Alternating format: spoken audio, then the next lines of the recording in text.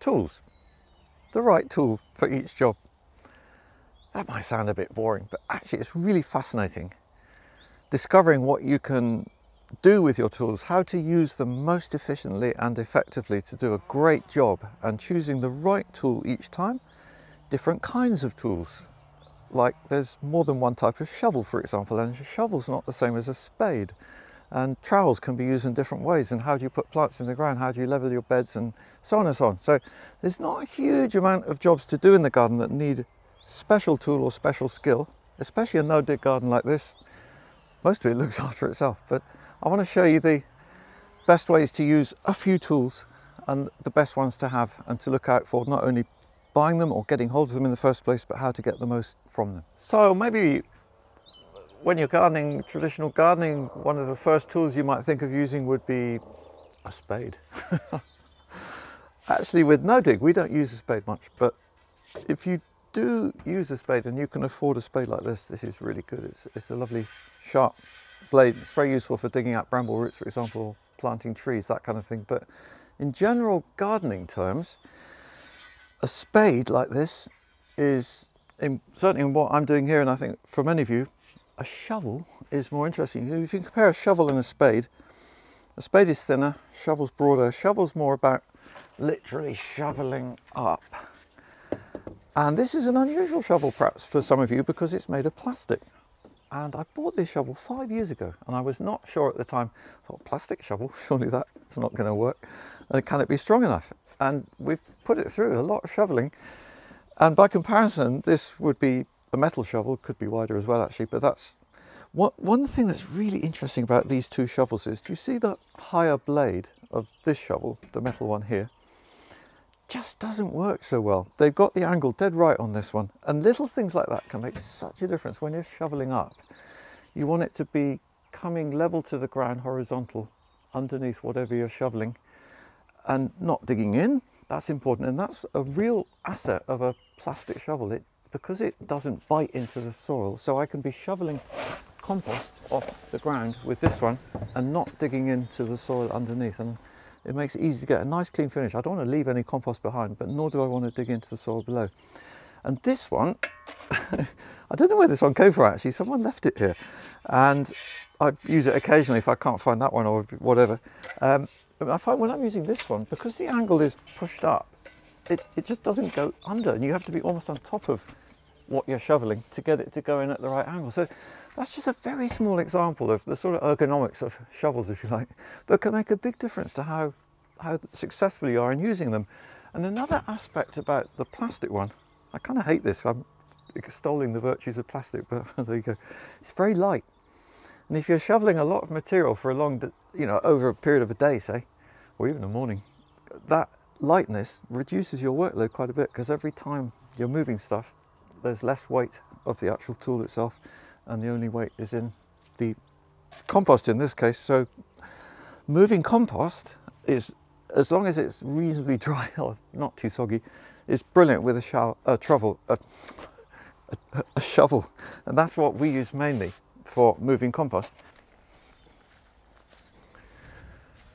So this is a 4-prong manure fork with also a shorter handle. So it's not only the working bit of the tool, but it's the handle itself has quite a bearing, and the way the angle handle's set out, as we saw with the metal shovel there.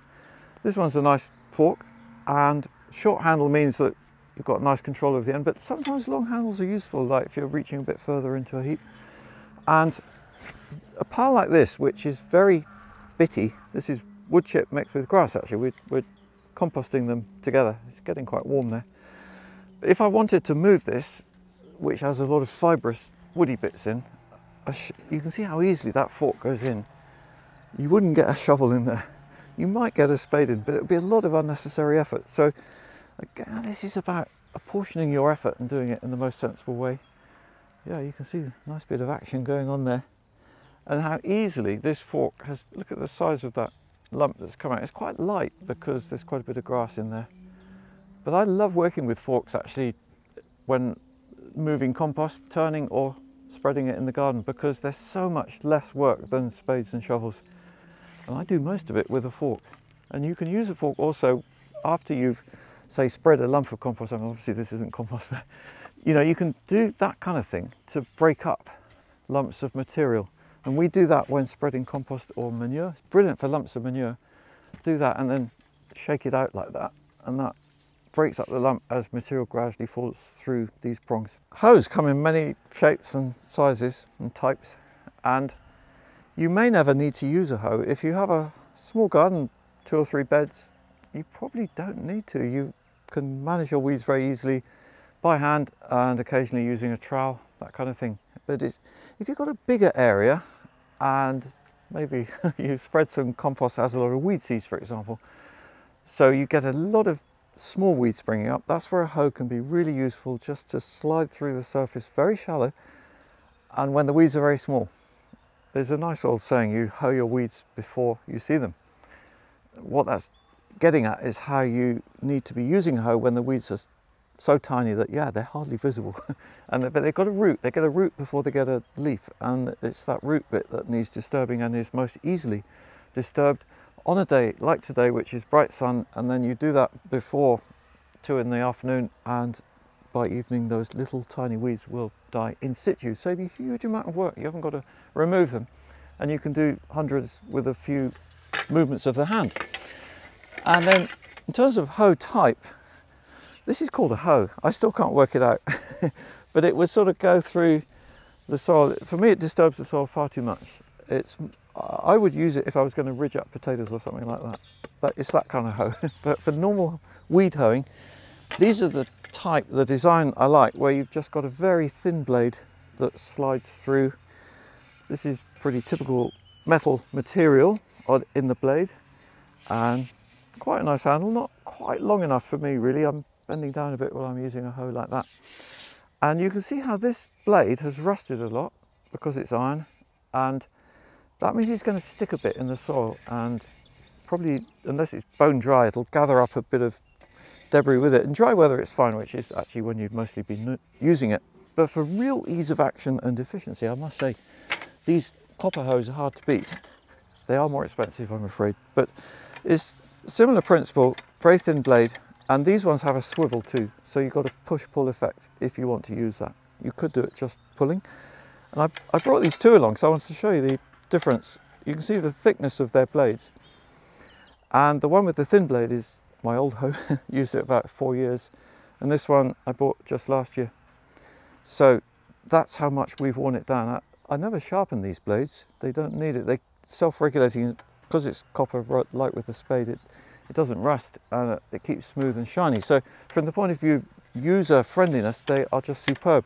And if I just demonstrate with this one, so if you find a spot where you, or anywhere in your garden, if you see a lot of little weed seedlings, usually early in the spring, all clustered there together, and then you run the hoe just shallow through them.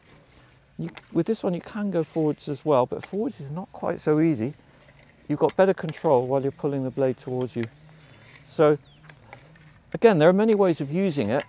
Work out which one is best for you. Find the hoe that suits you best, and it won't necessarily be this one. There's other types of hoe called onion hoe and thinner blades, thinner zone of action. So if you've got things planted really close together, you just want a very small blade to run between. Here we actually use this very little because we're well on top of the weeds.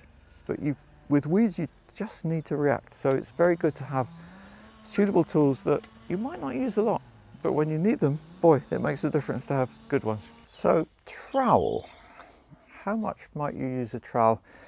The 2 things we use it for mainly are removing perennial weed top roots, not the parent root, which is often deep down in the ground, but you can use a trowel just to go in almost vertical next to or close to the new growth you're seeing of, say, bindweed or couch grass, whatever, and give it a little lever, and then you hear a clunk as the new root breaks off the deeper parent root. You can lever it out.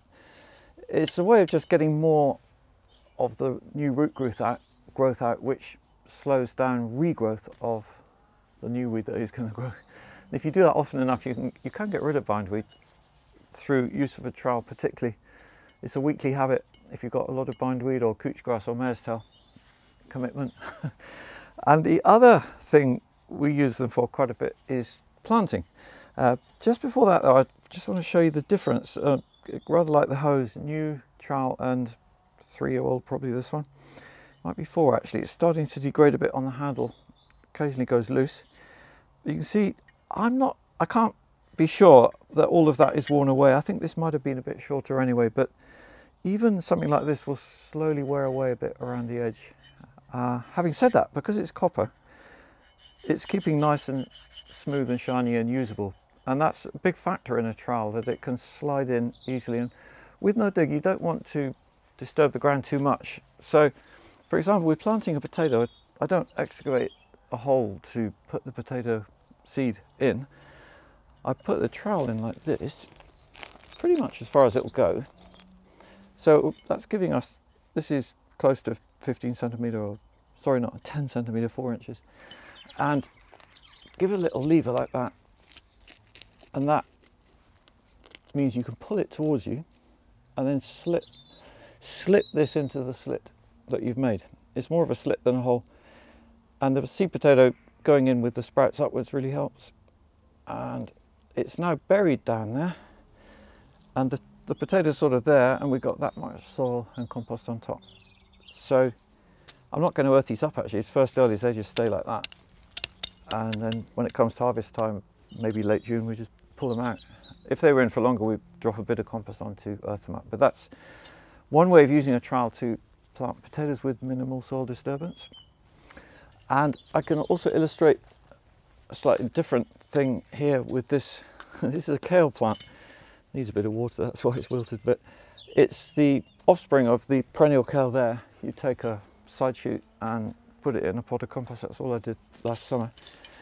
And it then grows into its own plant. And so planting a pot plant like this, again, what I won't do is I won't be putting my trowel in and heaving up the soil. I make a square. I cut a square, roughly the shape of and size of the pot, slightly larger. Then you can take out like a plug of soil, compost, surface material, and then the question is how deep to go. And with pretty much anything you're putting in, you can go deep enough to bury most of the stem below the growing leaves. I mean, you could put this one in that deep, but actually I don't want to go that deep in the ground. And these plants, the kale plants, they have strong, sturdy stems, so it doesn't matter that they are a bit stemmy above the ground. A lot of vegetables we're planting, we actually do bury all the stem to make them really sturdy and strong. But no, I've just made a hole of a nice size for that, and it'll just drop in, and I'm going to push it in, and that ensures good contact. But it's a fairly minimal soil disturbance, and then you just fill in the surface like that, push it in again, and you've done your planting using the trowel. And these copper trowels, like I say, they don't rust, and so that stays smooth and shiny. It'll go in relatively easily without disturbing soil too much. And the other thing about them is they've got a nice curve on them. It's always a good sign, and it's same with the spade I showed you. The curve makes the blade stronger and less inclined to snap, because this is quite a soft metal. It's actually got 5% tin, and that makes it a bit stronger.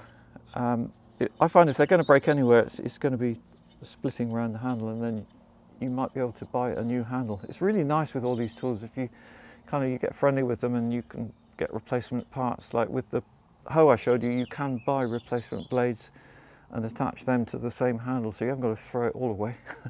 And that's also a lot cheaper. A rake. This is the type of rake that is most useful, certainly when growing vegetables, small plants. And main use is just getting a surface level after it's been disturbed for whatever reason. Maybe, for example, after harvesting potatoes or garlic, and it's quite uneven because you pulled a few things out of the ground. I also do a bit of walking on the ground as well before using a rake, just to get it more level, and then using the rake in a very gentle horizontal motion. So raking is about not going deep in the ground. You're not moving large amounts of material from side to side.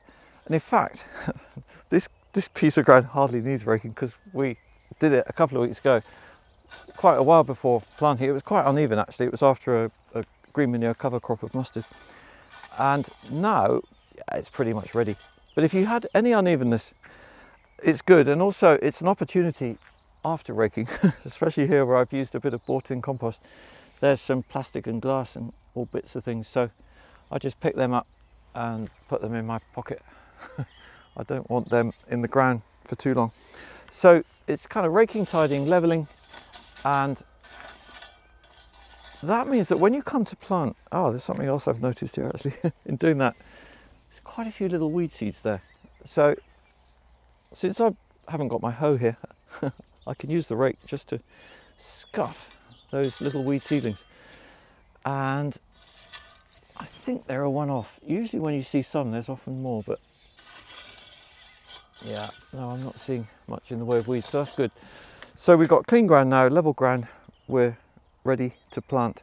Just a quick word on the rake again though, this is the short prong type. For this kind of work you don't want the long prong rake, which is good for raking up leaves. And another lovely thing about this particular rake again is the handle. It's nice and long, so that means you've got a wide sphere of working, and especially if you're quite tall like me, it's just nice to use. So if you get a chance before you buy tools like this or get hold of them, you know, just try using them and make sure that they're comfortable for you in this kind of way. And actually another nice thing about handles that I'll mention is keeping them smooth and clean. And occasionally we get people here who wear gloves and then their gloves get dirty with like wet soil or compost, and then they use a tool and then forget to clean it. And when I come to pick up the handle, I just hate that feeling of lumps of soil where my hands are. I find it's really nice if you keep this soil free. So this is clean, and I oiled it about a year ago actually and haven't done it since, so it's nice and smooth and shiny and just a pleasure to use. That all tools should be like that, a pleasure to use. And I'm going to show you now one of my favourite tools. So how to get these little plug plants in the ground with minimal disturbance and minimal effort. And for these I absolutely do not use a trowel. There's no need to whatsoever. A long handle dibber. I've got two here. It's really interesting because see how different they are. And which one would you prefer? If you saw these and maybe hadn't used a dibber before, well, how do you know? Well, I can tell you this is the one I prefer, the fat one. And I think this is probably a more common perception of an easy to use dibber because it's making a smaller hole. It would be easier to slide in, but it's too small and pointy in my experience, and then you end up with quite an air hole underneath. It's difficult to get it quite fat enough. It needs to be slightly larger than the size diameter of your actual module root ball. And this is a prototype that was sent to me by the company I work with now, Garden Imports, to make my design of dibber. This is the first one they sent me. And I said, no, this won't work. And so I took a photo of one I'd been using, and I've used long handle dibbers. That's what I call this, long handle dibber. Since 1983, I've used them always in my market gardening to plant. I mean, dibbers like this, I must have planted close to 1 million plants, I should think, by now. Just making holes by hand is quick, simple, easy. The compost surface of a no-dig bed is soft, so we'll discard that one for now. And I'll show you how I use this one, specifically just to make a hole of a suitable diameter to take two different kinds of plants. You can see one of those plants is quite low to the ground, that's the radish. So I'm making a hole that's still deeper than the depth of the root ball of that radish, but do you see how easily that goes in? Just a gentle pressure, and it's not compacting any soil or making an unpleasant disturbance to the soil, just a small hole. And then you can take your little clump, in this case this is multi-sown radish. It's a little bit early for planting these actually. Normally I'd wait a few days, but you can plant at this stage, and you're going to see how I do that, and they just go in a little bit deep. They're almost looking lost there, but normally at this time of year we're putting fleece over the top, so that'll protect the hole from getting filled in and smothering the leaves, and they can nestle in there, and it means less watering. But if I'm planting something like this, the way I use the dibber is slightly different. Well, similar method if you like, but just going deeper. And sometimes if the soil's really dry, you might want to do that bit, or you can also do this to move the dry material from around the hole you're going to make, and then you can make a hole without all the dry material falling in. So there's little extra things like that. The way you use all these tools, it takes a bit of practice and working in different conditions to work out how to get the most out of them. And then planting the fennel, it's totally fine that all of that stem is buried, so the soil level eventually can be at the top of my fingers. In it goes. Just push it, a little bit of soil or compost in there, but mainly it's pushing downwards to get contact between the root and the surface material of your bed. And that's it. We usually give a bit of water. But that, we normally leave the holes filled in. So when using these dibbers, it's actually very quick. You can just you sort of get your spacing organised first. You can go dib, dib, dib like this at this kind of speed. And before you know it, you've made 100 holes and planted up half a bed or whatever it might be. Really, really great tool to use. And I'll finish with the smallest tool of all.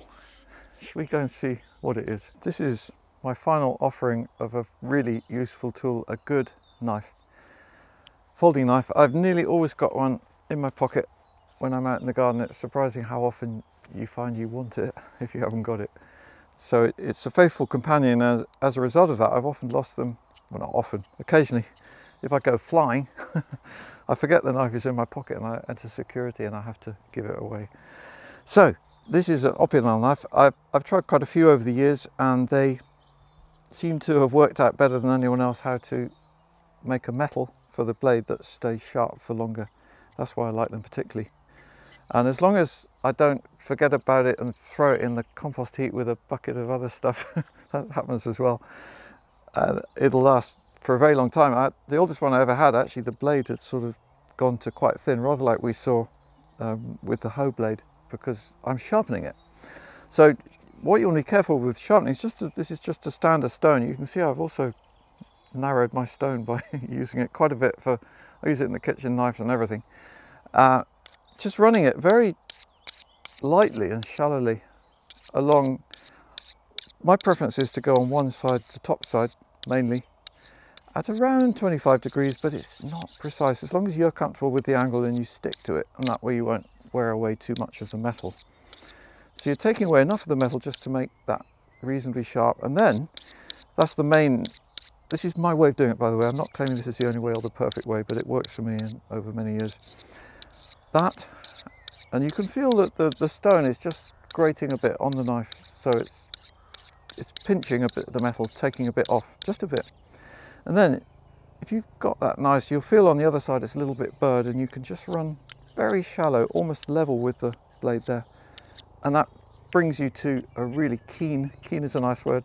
It's so sharp that if I did that on my thumb, it'll cut it. But actually, this is a way of testing. As long as your skin's quite tough, you can feel the sharpness as you go that way across, not that way. And there you go. So you've got a sharp knife in your pocket all the time. A stone like that, very simple, good investment. And I hope you've enjoyed having a look at ways of using some key tools. This is not designed to be the ultimate primer, but it's to give you some pointers and to help you get comfortable, feel comfortable with your tools. That's a really key thing. Find ones you like and then stick with them. They become like limbs that you can use whenever you need them. And we'll put in the video description some more details about some of these, including where you can buy them, like the dibber, for example, is now available in North America. And yeah, enjoy your gardening with some nice tools.